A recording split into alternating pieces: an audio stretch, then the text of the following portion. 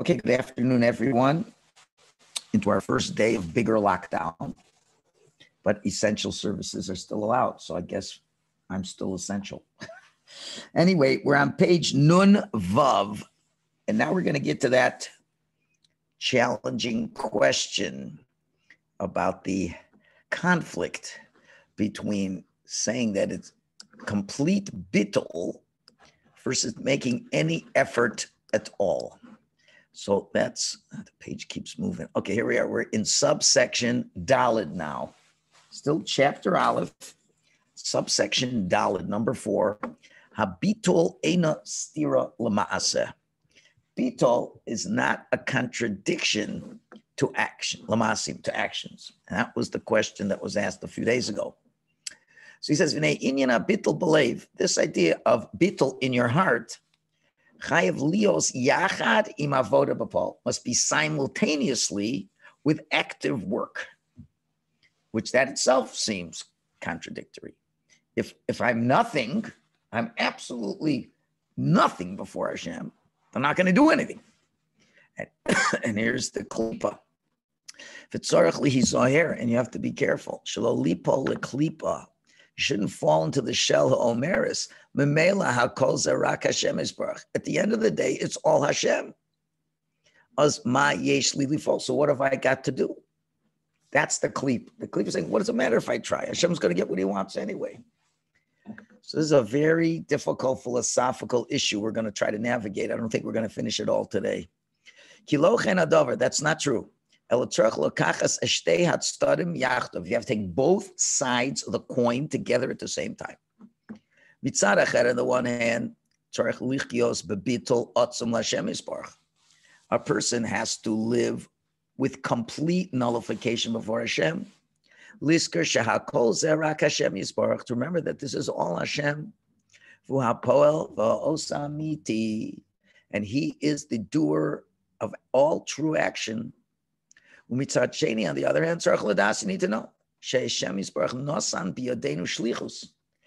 is given into our hands a shlichus, a mission, lifol valasos, to act and to do. And our obligation is to make the effort. There's two sides. Gam lihispatel, to nullify, and gam lifol, and also to act. On the one hand, if a person makes his primary focus what's his, and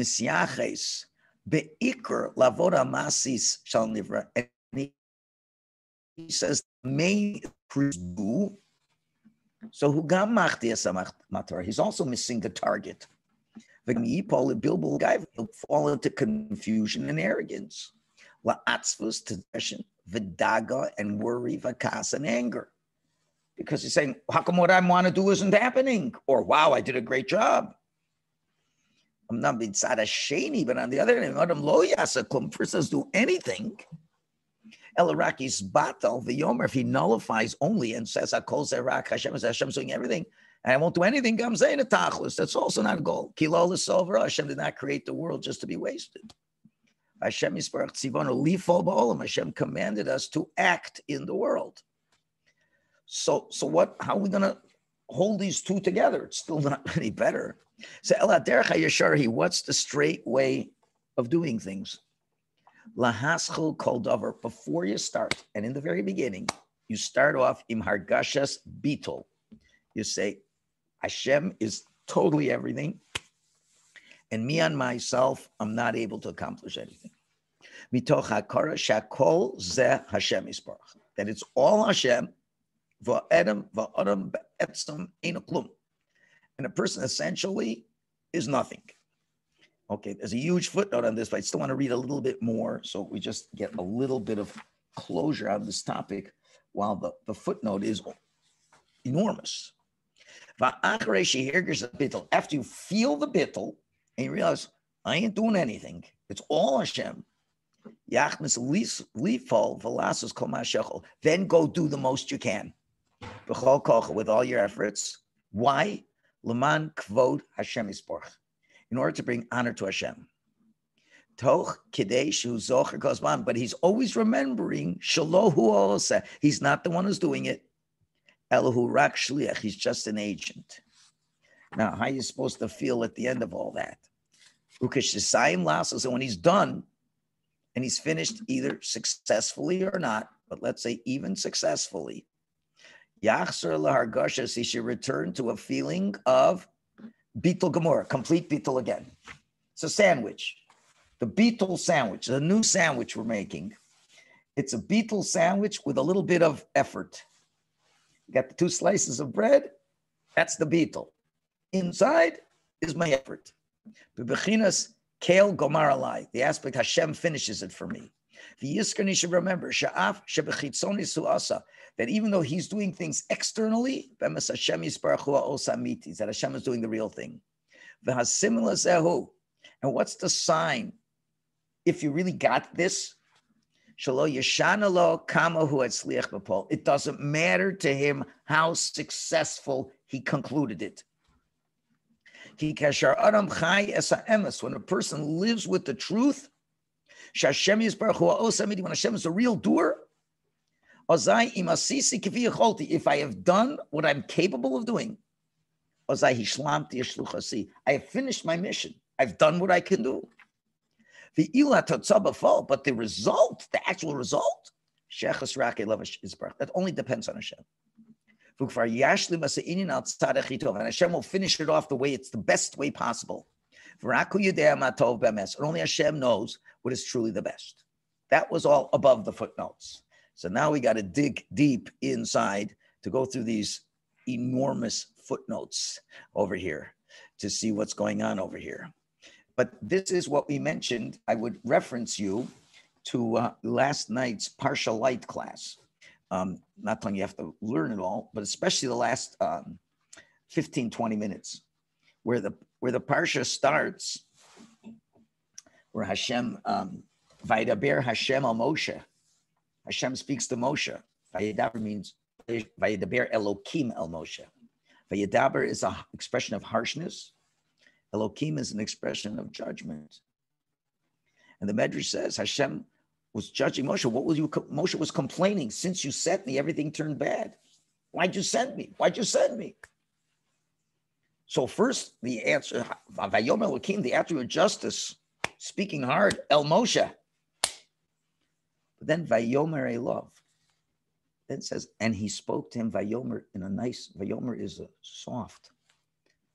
A love to him, Ani Hashem, I am Hashem, which is the attribute of mercy.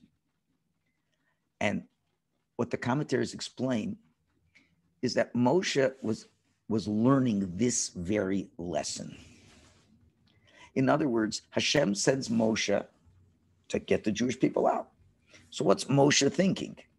Okay, he sent me out, and if I'm going to try my best, and I should succeed because Hashem's telling me to do it.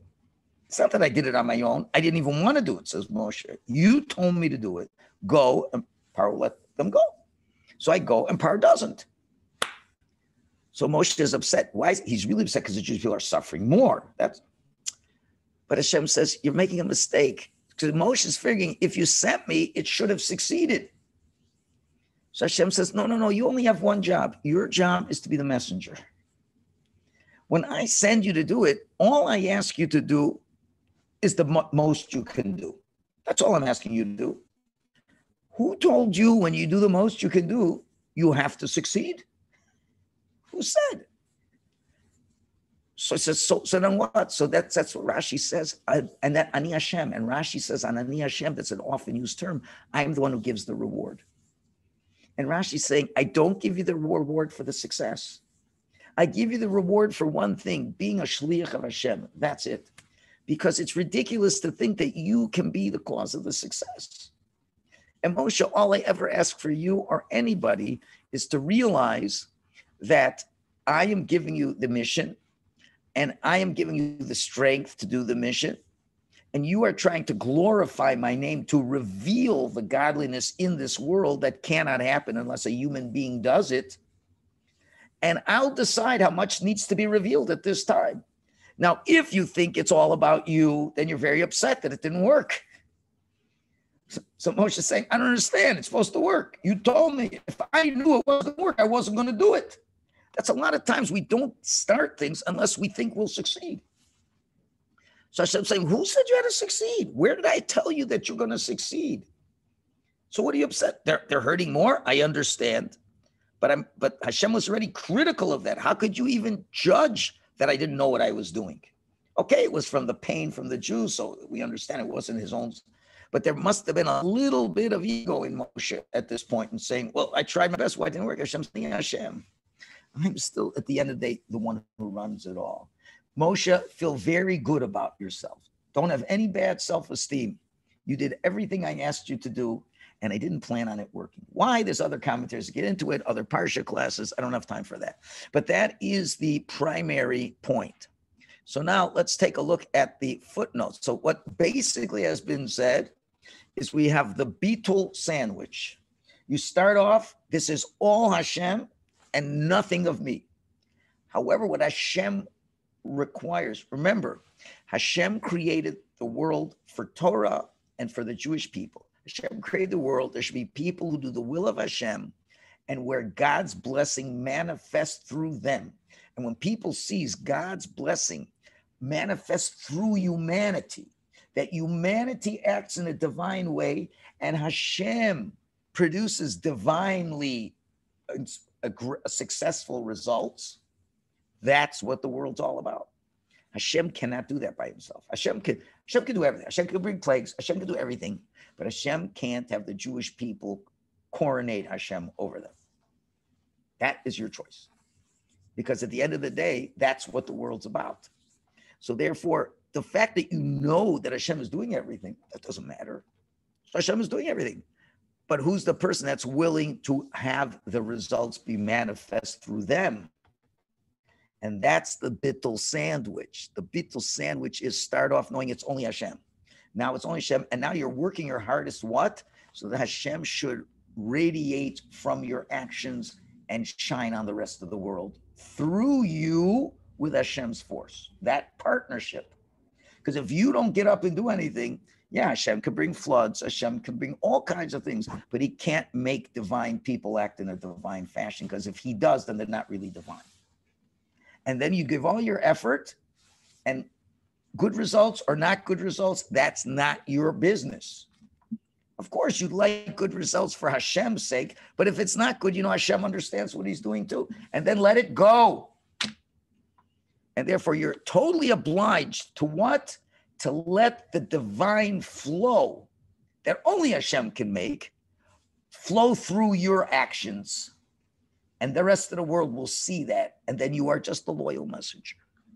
Okay, that's about as good as I can explain it without going into more footnotes. All right, but that's the main idea. So that's the Bitul sandwich idea. So Pei Aleph, starting off in the beginning, complete Bitul. At the beginning of your service, there must be complete Bitul to Hashem. There's no other reality except Hashem, our Lord. Hashem is one. Once a person nullifies himself totally before Hashem, then Hashem wants the person to do the work. But remembering the whole time that you're not doing anything. Okay? Now, pay base, that's the long one now. So you got to start with the Bitul. You can't start with actions. You said, what's wrong if I start with actions? And then I'll put the Bitul in later. No, the actions are going to take too much of a place. If we start with the actions of the created being, you're very likely to fall into the trap and attribute to yourself, because look what I'm doing. So we got to right away disabuse yourself of that thought. The order has to be Bitul, nullification, then work, and when you finish, again Bitul. I know that Hashem did it all. For example, let's say me, I have to give a class. I have to give a shiur. It ain't going to happen if I stay in bed. Right? It's not going to happen unless I do it. Just look what I'm doing now to make a shiur. On top of all the preparation and learning, I have to be a technical expert now, right? So I got to give a shir. I got to sit down first before I do anything. I have to enter in the world of Bitul. And I'm supposed to feel, I have nothing to say of teaching Torah. And I'm not even able to say, I can't say anything. Because Hashem is the one who's doing everything. I have no independent power. Again, I have no independent reality. I am totally nothing. Okay? I can accomplish nothing. Then I got to say, okay, although I can't do anything, I'm going to go through the motions. Because at the end of the day, Ratzon Hashem wants me to give a shir. I hope. The will of Hashem is I should teach Torah. So he wants me to give a shir. So, okay, so I'm going to try to give the best shir I can. But once I started with the Bitul, and I'm v'nichnas chelik hasiya mitoch hargashas of Bitul, and I start to enter the actions with a feeling of Bitul still there, then I will do it in the right way. And what's that? In other words, if it's all Hashem, then there's nothing going to be self-serving over here. So what's the proper way of doing things? Rashis number one, Yispalal Hashem is daven Hashem with a true heart. V'yavakesh, you ask, like we start the Amida, Hashem svasai tiftach. Hashem, you open up my lips. Ki hakol zerak atah. Just like you start Shmona Esrei, I should really, before I give a shir, I should say under my breath, Hashem svasai tiftach. Ufi yagiti lasecha. Because it's all you. Let me be meritorious to be a conduit of your light. Then then do your thing. And speak what Hashem gives you to say. And even when you are in the middle of speaking, you got both halves of the coin at the same time. On the one hand, don't be arrogant with your braininess.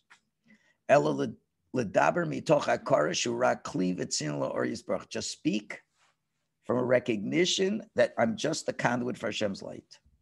And remember that Hashem gives. So let's say somebody asks a question that's not so on target. So the difference is now, if you're beetled or not, it's going to depend on what reaction is. So if you think it's all you think this, why couldn't this guy get it? Like, what's wrong with him? I gave a great presentation. He's totally missed the mark. So then you kind of answer with smugness or, disappointment or whatever.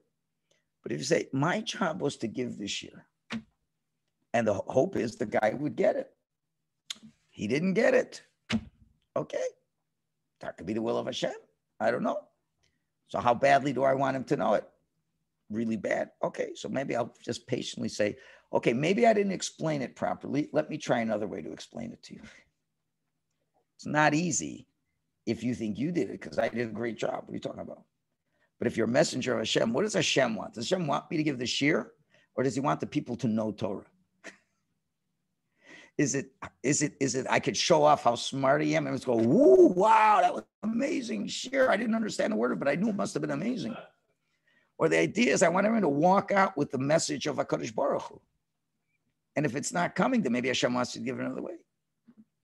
Umitzad Sheni, on the other hand, but I just can't say, well, I'm doing what Hashem wants. I'm just going to blurt whatever comes out of my mouth because all Hashem anyway. No. You got to weigh your words. You're saying the right words. You're thinking before you speak. I'm responsible. You're saying something, but maybe it's going to be taken the wrong way. You got to be sure you're clear. You're not going to mislead people. What do I got to care? Hashem's going to decide anyway. No. Hashem wants you to do the best that you can do. And if you're not prepared, let's say, I'm not going to prepare. I'm just going to go off the cuff. That's usually not a good class. Oh, Hashem's going, no. Hashem wants you to try. Now, we don't need to be paranoid. Oh, I got to prepare 27 hours to give a 10-minute class. That would be ridiculous. Again, you make a reasonable effort as opposed to no effort. That's when you're giving the class. You're giving the class as the words are coming out. You're hoping Hashem is having the right words come out and the right intention is happening. But I'm giving it all I can. But when the shir is over, yachzer l'bitul, go back to the other part of the sandwich, nullify.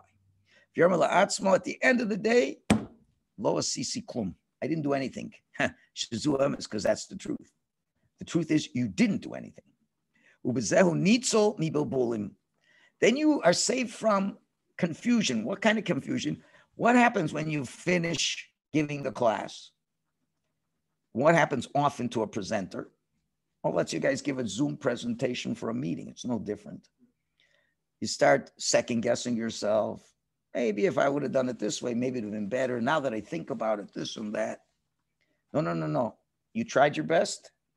Yes. Now, therefore, you're not going to say, I could have said it better, or similar.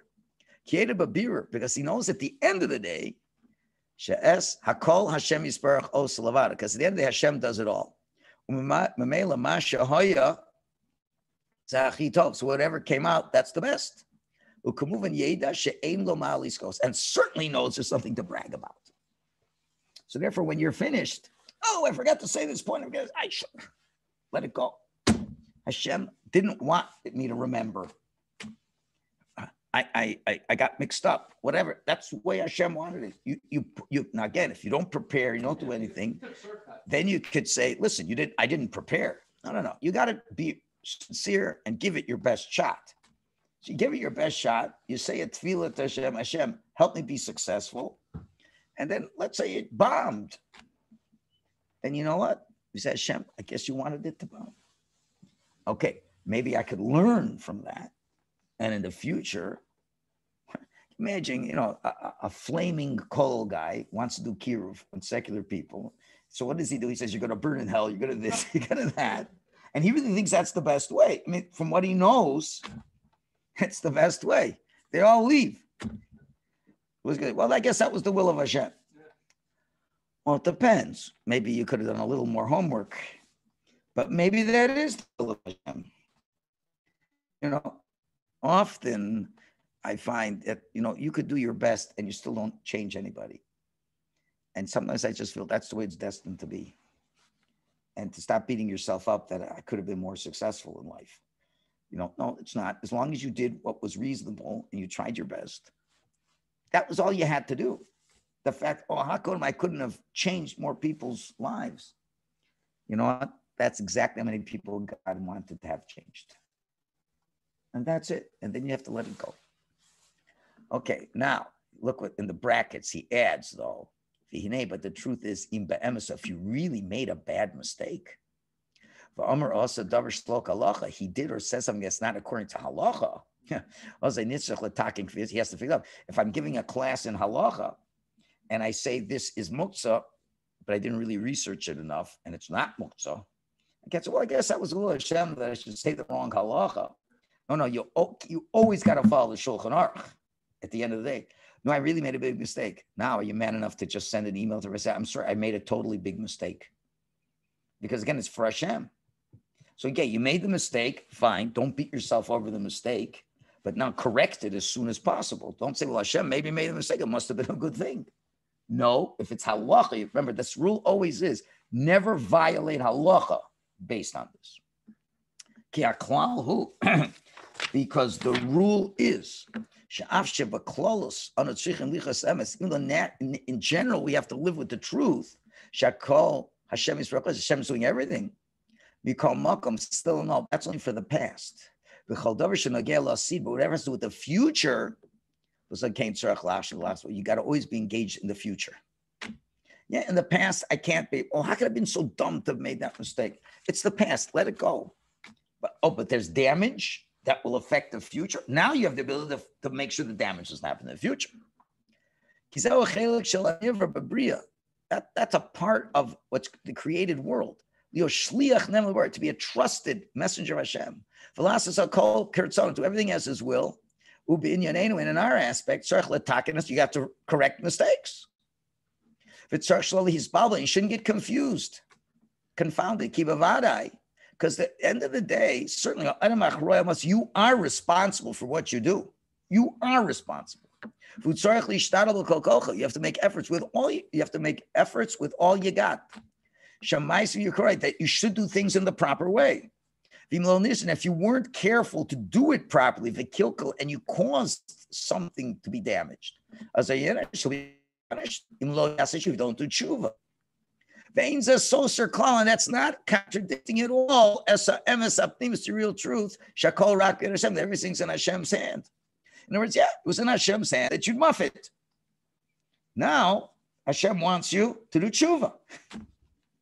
How could I have made that mistake? I knew it every time. How did I give a boneheaded answer to that? Hashem made you give a boneheaded answer. Why would he do that? Because he wants you to show that you're a big enough man to admit your mistake now. To say, you know what? I don't know how, but I'm totally wrong, and I totally take back what I said. It should not have happened. Right? So that's still the future. What's past is past. You can't beat yourself up, but where do we deal from now forward because of what you did? There's great depths to this. It's not the place for us to get into this. What does it pertain for real bottom line? You have to do that both sides. The divine oneness of everything, the gamma bechira and free will choice, they're totally true. That's only something Hashem could do. It's like he's doing two opposites, and you have the true. They work together. Because that's the famous question the Rambam asks. How could you say there's free will choice if Hashem runs everything? And the answer is, there's no way human beings can figure this out. You go figure that out as much as you can figure out the makkah of borod, hail. How do you have hail, fire and water together? Well, when you can explain that, then you can explain how God controls everything, and yet you have free will choice. Because he gives you the free will choice, and he knows what's going to happen at the end. The free will choice is and never changes. You want it to be a loyal servant to Hashem, that is 100% yours. Make mistakes. Oh, Hashem may have interfered. Yeah, he made you make a mistake. But the thing that he'll never interfere is you're choosing to be a loyal servant of Hashem. That he never messes up. He'll give you challenges. He'll make it hard. You'll make mistakes. But what is it that you want? The overall rule that we have to live with is that things that don't depend on us, there you have to believe in just God runs it all. That Hashem makes it all come out. What does not depend on me? The results. The results does not depend on me. Unless it's something I did. No. And nothing needs to get fixed. My free will choice is done. Just God running the show is left. I did exactly what I did. I need to know Hashem leading everything to a complete good. And I don't have, looking for a stopping place here. Malis goes, I have nothing to be arrogant about. I shouldn't feel pain, that I could have made things even better. Or things that other people do. And I have no control. No control what the government decides in terms of the lockdown. I have to know completely. Hashem brought this lockdown. Exactly with every rule that the Ford government brought, Hashem brought every aspect of that. That is not in my control. What's in my control is how am I going to respond to that lockdown? How am I going to do the will of Hashem in that lockdown? And it's not my will. And only that part, but the results, still not going to be. Okay. Just in the brackets. Even though my friend has free will choice in his actions, and he's responsible for his actions. So that's true from his perspective, because that's part of his shlichus.